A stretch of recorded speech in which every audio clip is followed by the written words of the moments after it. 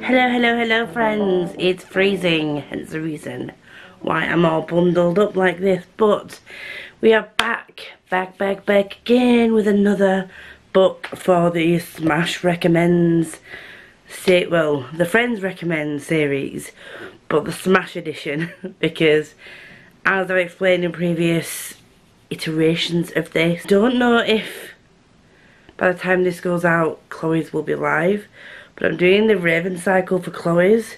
I've done the 3 current FT Lucan releases for Gem's choice of author / series. This time, for Smash's recommendation, I am doing Throne of Glass, and you can't really see this because it's in a dust jacket thing, but I'm doing the Throne of Glass series. So I do have spoiler vlogs for Throne of Glass and Crown of Midnight up already, and this is Assassin's Blade, which is the 5 novellas for the Throne of Glass series.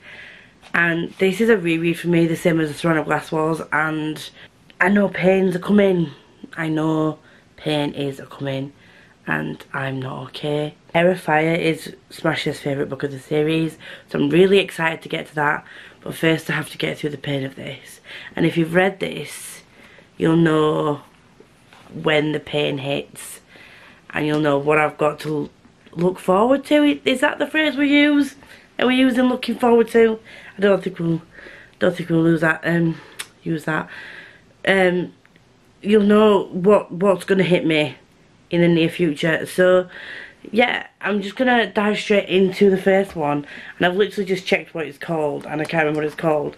I think it's called The Assassin and the Pirate Lord. Give me a second while I check. Yeah, The Assassin and the Pirate Lord is the first one, and it just reminds me what that's about. I did forget. It's because one of these stories sticks in your mind so much, that's the one you know, and there's another one with a character that comes into it that I don't know I'm being vague, because I'll give you spoilers as we go along. For those of you who don't know, these are spoilery vlogs. I'm probably one of the last people in the whole of the fantasy romance loving universe that hasn't read this full series, but we're here. So yeah, there's a couple of stories in this. There's like a character that really sticks out for me, and something that happens that really sticks out for me, so we'll get to that as we go along. But the Pirate Lord is just reminds me of something as well, so this is gonna be fun. I've started to read this. I read the first couple of pages, and I thought I'd just do like a proper intro. You'll have seen some b-roll of me making a nice brew.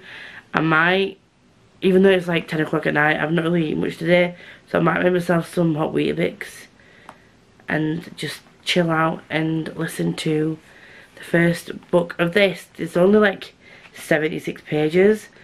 I'll see how I feel with regards to like the tiredness that I'm feeling, because I've not been feeling the best, so I'm going to try and get an early night tonight. So sorry if I sound a bit nasally, but yeah. Join me in the tumultuous roller coaster that is Assassin's Blade. Yay. So, I've finished book 1, novella 1, story 1, and I'm sorry to say, I know that people have said like you read Throne of Glass, Crown of Midnight, and like the Assassin's Blade in that order rather than reading the Assassin's Blade first, because you find out more about Selena in the first 2 books, which is fair, you do. But in this particular story, in these stories, I really don't like her. So my opinion on her hasn't changed from when I read it the first time. And the first time I read this book, I read it before I'd read the Throne of Glass. Now I'm reading it after. I can understand why she is the way that she is, but it doesn't mean I have to like her. So in the Pirate Lord, the Assassin in the Pirate Lord, it sort of introduces you to her when she's 16, and she is already at that point Adelaide's best assassin, and she's Aberon. I've literally said his name. Literally just read his name. Aberon's second in command, like the next one who's due to, like, when he's unalived, she'll be the head of the assassins. And he sort of introduces a guy called Sam, who in her mind is jealous that she's number one under the main guy and he's not. We don't see Sam's POV at this point, or anything like that. We find out there's a guy called Ben who she was really close to, who's died. And again, that's just reminded me of things that happened later on in this. But it sort of sets it up that there's like this sort of rivalry between these two because he wants to be first and whatnot. Although he doesn't come out and say it, he just challenges her a lot. She's very arrogant. She's very much like, I'll do what I want and say what I want because I'm, you know, his protege. And I don't like her. I love Sam from the moment I meet him, but I really don't like Selena as she is in this story. Now, like I said, I'm not discounting what she's been through. She became an assassin because it was become an assassin or die. And obviously in that situation, you're going to become the assassin. And there's a certain type of behaviour that she needs to display because she is a woman in a man's world. And obviously these men, deadly as fuck, they're all older than her. She has to have some kind of something about her so that they respect her. Anyone outside the guild, the group of men that like are Adelaide's assassins, don't know what she looks like because whenever she goes out in public, she covers herself and she covers her face. And we basically went to this pirate lord, her and Sam had to go, and they thought they were collecting or arranging a payment for the debt that this pirate had accrued. But when they got there, they realised that it was actually like a business deal to get slaves. This then set in motion Selena making up this plan in her head. Eventually, when Sam found out exactly what was going on, he went on board with it. And you do see that within this story that a side of her that does care. So she does care about Sam when, you know, we think something bad's happened to him, or the way that he sort of like hints at when she looks at him and stuff. She does care about him, but it still doesn't negate the fact that she's just really arrogant, and I really don't like her in this. I do love the Selena that she becomes in Throne of Glass and goes into Crown of Midnight. Like, that Selena I really like as a character. This one, she's annoying. And it's very much a case of like, I'm Adelaide's best assassin, and yes, she's a good assassin. She shows some of her assassin skills, but she also shows that her arrogance hinders her, because she underestimated Rolf the Pirate Lord. I think that she thought that she was better than him, and in some ways she was, but she really did underestimate his skill and got herself into trouble. I'm going to continue reading and seeing if on a reread my opinion changes of her as the stories progress. We'll see, but she's very, very arrogant, and it kind of pisses me off. Not gonna lie. Like I said, I know she has to have a certain kind of bravado about her. She can't be all like meek and like, because she's an assassin, and a 16-year-old assassin in a man's world, do you know what I mean? But there's a line, and she crosses that line a lot, and she's so...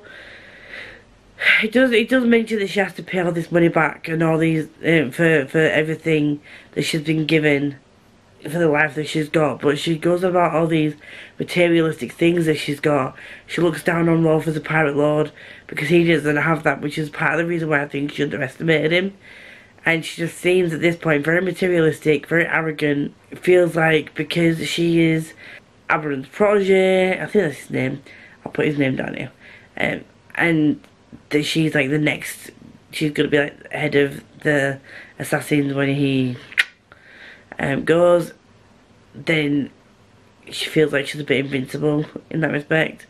So yeah, we'll see. We'll continue and we'll see what the crack is.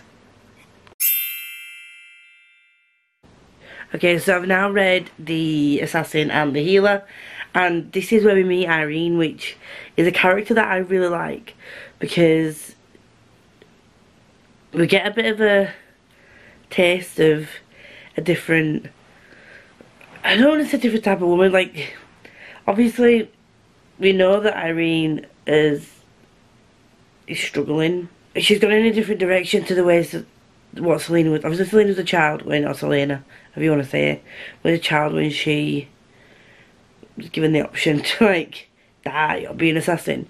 But it shows you how differently some lives can turn out when you hit hard times, sort of thing.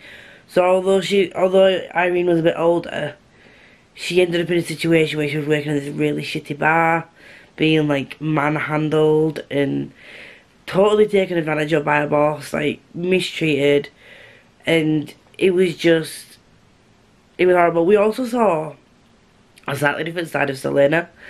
So obviously up until now we've seen a little bit of a sort of softer side, well not softer side, like a little bit of something where she was like really worried about Sam in the first book, but we really saw that she does actually care about other people that are not just people that she knows. So she'd seen that this girl could not defend herself, and I get why she was angry, but also I kind of don't agree with how she handled it. I know that that's very Selena at the time. She was very much like, you should be able to, like, why you stood there and letting people do this to you, but I feel like she has very little tolerance for the fact that other people were raised differently to her, which is another reason why I struggled to like her this first time round. I can see parts of her that she stuck around. She didn't need to stick around, and she helped with Irene with some self-defense moves. She sort of let her treat her arm, and she wasn't stubborn about it, and she wasn't like, no, I could do it myself. Well, she was at first, but I just think we did see a little bit of a different side to Selena. I just feel like she's very intolerant to other people's in general. In like the way that, like I said, the way that Irene reacted when the men came for her. Just because Selena wouldn't act like that and she just went into full on like assassin mode, then doesn't mean that all women are going to be able to do that. Like, Irene didn't have the training. I keep wanting to call her a vet. Irene didn't have the training for that. So yeah, I do like that we're seeing different sides of her right now. She does also mention that her and Sam are kind of friends now, which, oh god, we'll get to that bit. I still stand by the fact that at this age, I'm just not a fan of her, and I'm well aware she's 16 and she's been raised a certain way, and the same way that, like, for those of you who don't know, like in Red Rising, Darrow is only 16 when we start the books. So there are certain things that you can kind of put down to being a teenager and hormones and whatever, and certain reactions that people have, you put it down to being a teenager. Rightly or wrongly, certain leniencies and certain, you know, you give them that, don't you? Oh, well, they're a teenager, like, they don't know any other way. Like, she doesn't know any other way than being, like, a badass, like, show no emotions, like, fight, just assassin. And I do like that we get to see some of her assassin ability, like, skills in this one, and we're not just being told, I am Madeline's best assassin. I'm like, show me how good you are. And she kind of shows us that in this one, but it also shows us that she's not totally invulnerable, like, she gets hurt. So it's not like I'm Ireland's best assassin and I never get injured and I'm just like the best of the best. She does actually get hurt, and like in the first book as well, her and Sam got caught, so she can make mistakes. She is still human, and I like to see that side of her. So just because you're the best at something doesn't mean that you can't fuck up and make mistakes, and it doesn't mean that you never get hurt or whatever.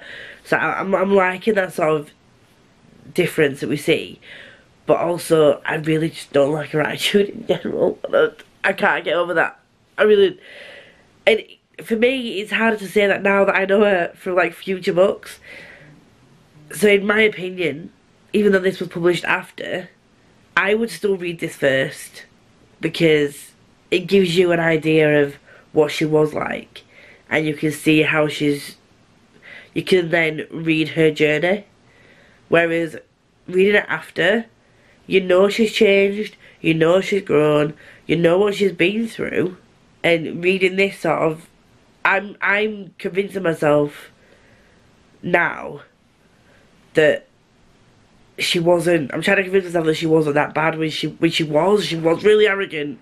But because I know this Elena from like Throne of Glass, Crown of Midnight, I'm trying to, like in my brain it's just kind of like, well, that's not the Selena I know, so she can't really be that bad. But she is really, she did get, you know, it was partly her fault that her and Sam got into trouble in the first novella, because she did get arrogant, and that is very much hers. I think, although people like to read in publishing order, I think they should be read as these novellas first, because this is what happens before Throne of Glass and Crown of Midnight, and you get to see everything, and you get to feel things. Like, we know from reading the other two books what happens to some of the characters in this. We know what happens so I feel like this, for me, it wouldn't be a surprise. When I first read this, I was shocked at the thing that happens at the end of this. Whereas reading the first Throne of Glass and Crown of Midnight first, you already know what's happened to a specific character. Because I can't go back and read this for the first time, I don't know how I would have reacted to that if I'd have read it. Do you know what I mean? If I'd have read it that way around the first time, would I have had the same visceral reaction when that happened? But I can't go back and change that now.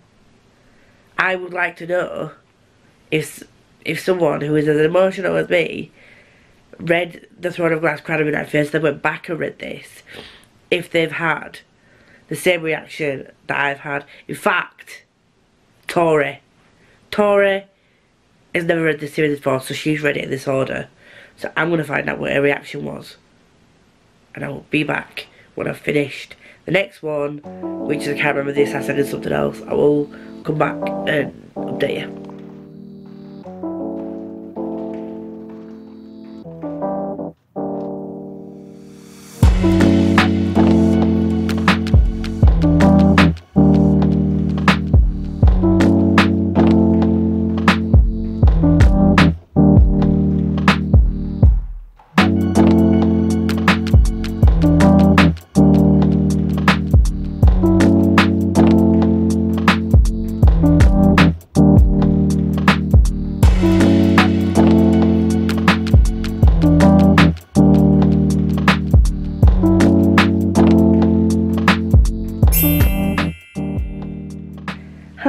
Are we in the same place as we were for the first two updates? Yes, but we're not going to talk about it, okay?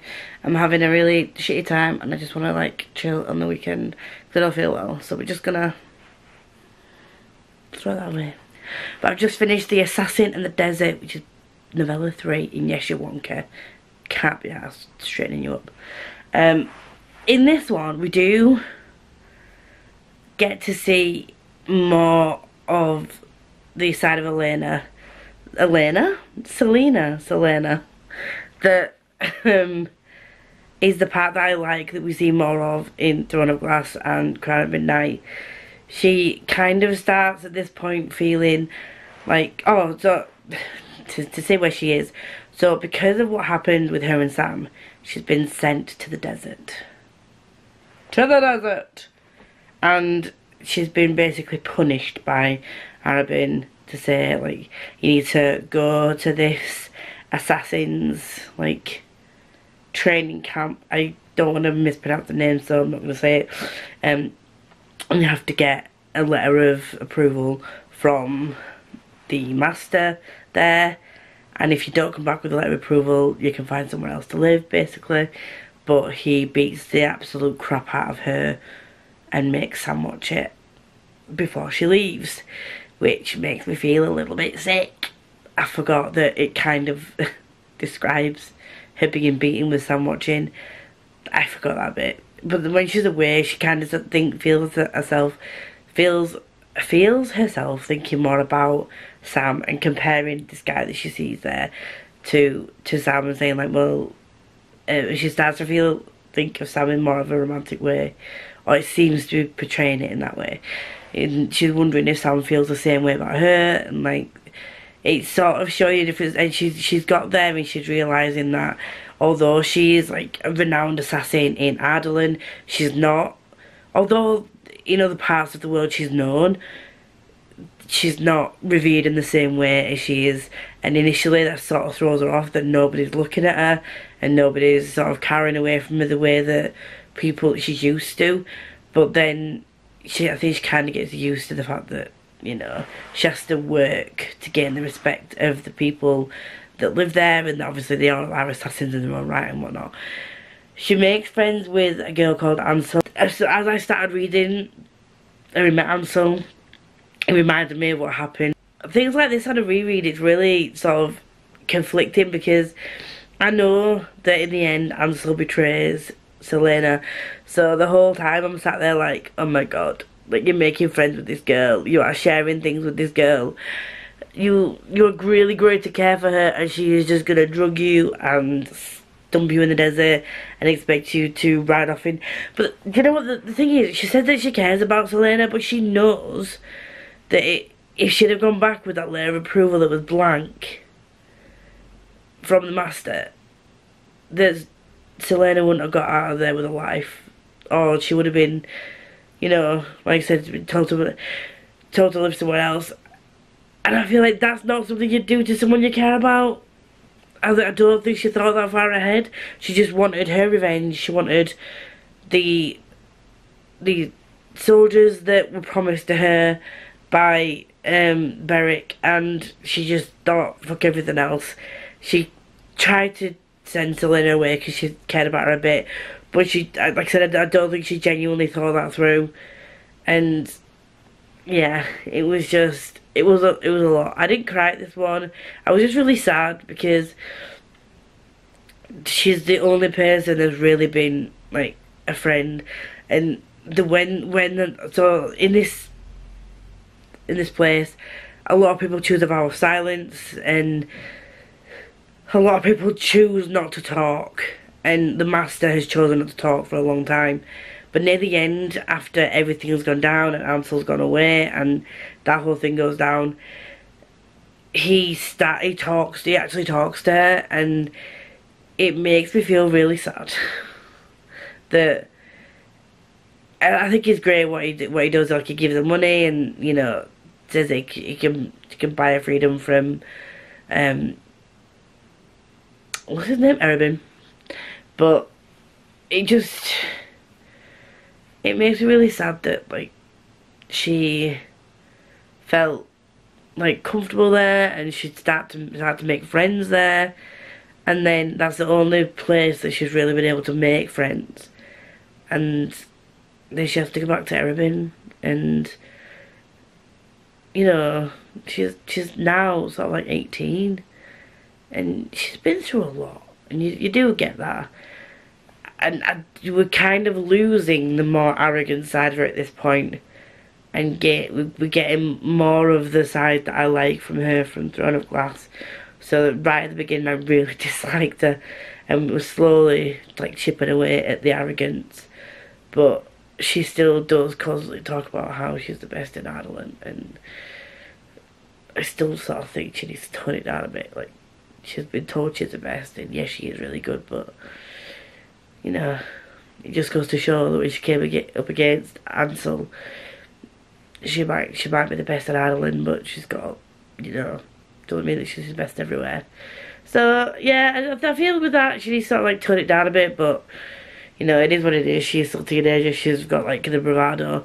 But I do like the fact that the master was giving her this money and he said, well, tell Arabin that, you know, that we take care of our disciples. And I wanted him to just be like, tell him that I'll get him if he don't. But he wouldn't do that. But anyway, the next one is The Assassin and the Underworld. And we've got 2 books left. We've got 2 books left. And pain is coming. I'm not ready. And I'm probably going to be in this position for the rest of the book, but I'm comfy, okay? And I'm feeling sorry for myself today, so we're just going to go with it. I've just read The Assassin in the Underworld and I'm scared to read the last book. In this one we really see how evil Arabin is, and just how he gave 0 fucks about Selena, despite being like, yeah, what her and Sam did in the beginning about messing up his trade agreement, it was bad. Like, it would have been a slap in the face for him, and I get it, I do, but that's their way of like rebelling. When kids go through the rebellious stage, that was her way of rebelling. It was a costly way of rebelling, but still. But if it spent 9 years like, raising her, I feel like, and then obviously he beat her. We find out that Sam has been pining over her for the whole summer, and that he basically said that he would do anything not for Arabin not to hurt Selena again. And he sacrificed himself for her in the way, but obviously didn't want to leave because she was still away and he didn't know she was okay.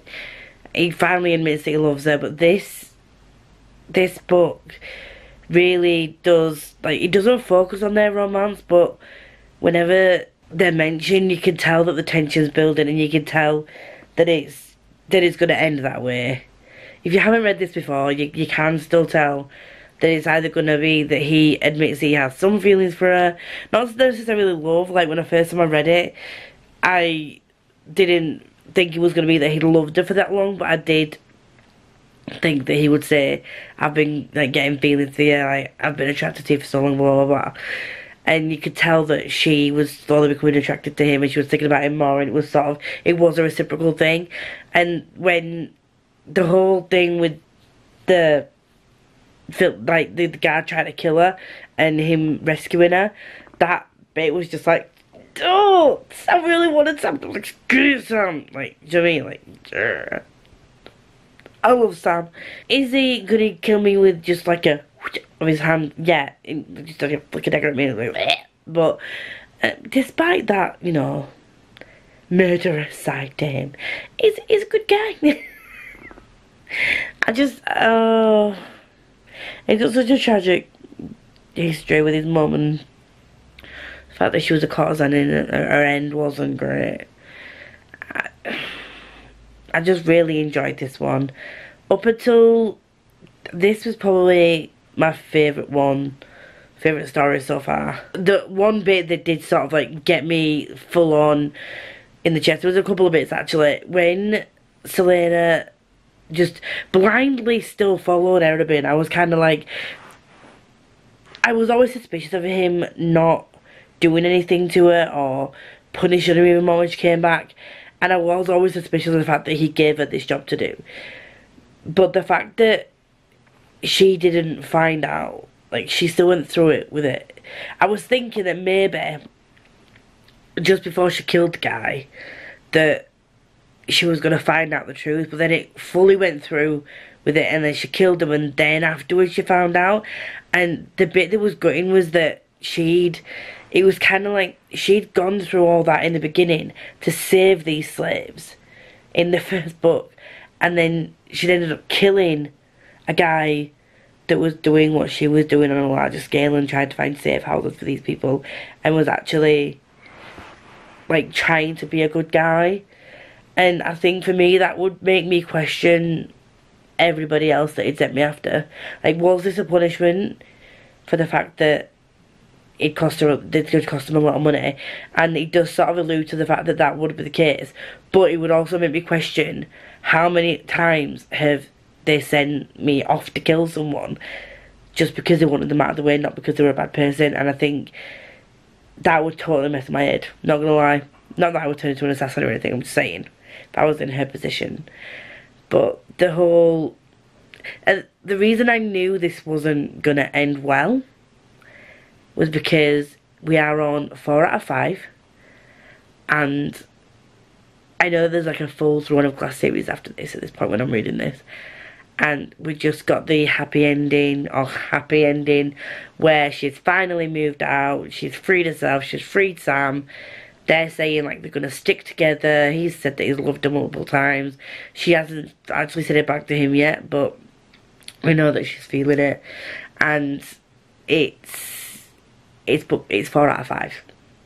So in my mind I knew something was coming that was gonna stir some shit. But again, for me at this point, I didn't know what happened in the Throne of Glass. I just knew that there was someone called Selena in it, and there were a couple of other names that I knew that had been mentioned. Other than that, if it's a series that I'm really interested in and I don't know anything about it, I try and stay away from everything to do with that series, regardless of how old it is. So I know that this series is really old, but before I went into it, I knew there was Selena, I knew there was Dorian, I knew there was Kale, and I heard Rowan being thrown around. Manon? Is Manon that? Or is Manon in... Manon? I'm sure. Anyway, I heard names being thrown around, but I didn't know what the connections were with each other. I didn't know the story and the plot line of Throne of Glass. I was very, very, very blind going into this. Like, so I knew that something bad probably happened in this last one, but I didn't know how bad it would be. So I'm going to take a break, get another brew, calm myself, and I'm going to be finishing this book today. And probably, should I really be going to bed after torturing myself with this last book? No. So what I'm going to do after this is probably read something fresh, fabulous, like a really fun contemporary. But you don't need to know this. This is a spoilery Assassin's Blade vlog. And yeah, my thoughts on Selena as this has progressed. I like her more near the end. I think when I first read this, because I was so focused on how arrogant she was at the beginning, her character development throughout this, I kind of ignored quite a bit. I thought that her and Sam were cute at one point, but I did switch off when it came to her character development, which is a me issue. And I can see that she has had quite a bit of a character development throughout these 4 novellas so far. So yeah, I'm gonna be back at the end to give my full thoughts, feelings and ponderances, and star rating. We are here again, friends. We are here again for the final check-in. Did I cry? Yes. I'm not okay. It breaks my heart every time I think about it. Every time I think about it, it's horrible. She didn't even say she loved him, although she knew that she loved him, we knew that she loved him, he knew it, we all knew it, but she didn't say the words, because I knew it was coming as well. And then to find out that Erebin, although I already knew, but to like reread that Erebin set it all up so that Sam would be killed, but his whole plan was that Selena would, you know, go charging and save, like try and like get revenge, and then he would like be her saviour. and break her from the prison, and you know, she would go back to him. His plan messed up as well because she opened the mouth and the king decided to send her to Endovia instead. And that is where the Throne of Glass starts, is when she's in Endovia. It's horrible. Just the way that Endovia is described, the king, the way he's described, just the fact that she is a broken human. She just, you could tell that at the point that she finds out that Sam is actually dead, there's something that breaks in her that you could tell from reading the rest of the series that that's just never healed. She'll never get over it. She'll blame herself. And it's just horrible. But also so good. And I think, was she like 19 when she wrote these stories? Even though they came out after the actual Throne of Glass series. But I'm sure someone said that she was like 19. And anyway, and it doesn't really matter, but this was 5 stars. I think I gave it 4 the first time I read it. I think. I'll go back and check, but this is a 5 star. 100%. So, the first 3 books have been 5 stars for me. And I'm just hoping that it continues. Because I've heard that part way through, it can get a bit rocky. And it tends to be sort of like the middle books where people's star ratings have differed. So we'll see what happens.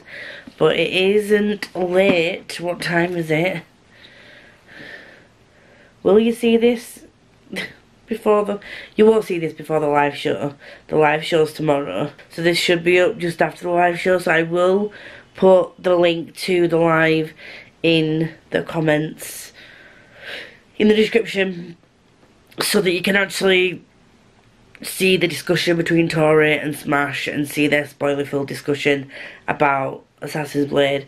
But now that I've finished it, I'm going to message Tori and I'm going to be like, how did you feel? This had to happen for the future story to happen, if that makes sense. There would have been no point in her going to Endovia with Sam and whatnot, because obviously then we wouldn't have got this situation. We wouldn't have got the storyline that we did for the Throne of Glass series. But it's just horrible. I didn't want Sam to die. I would rather Erebin have been killed by the hands of Selena or Sam for just being a ruthless motherfucker. I'm not okay. I'm gonna head off now, and if you do like me and you want to see more of me, please like and subscribe to all the good stuff. And if you're here and you want to let me know you don't have anything to say, please leave a black heart, so much appreciated. And until next time, enjoy whatever you're reading, watching or doing, and I will see you all very, very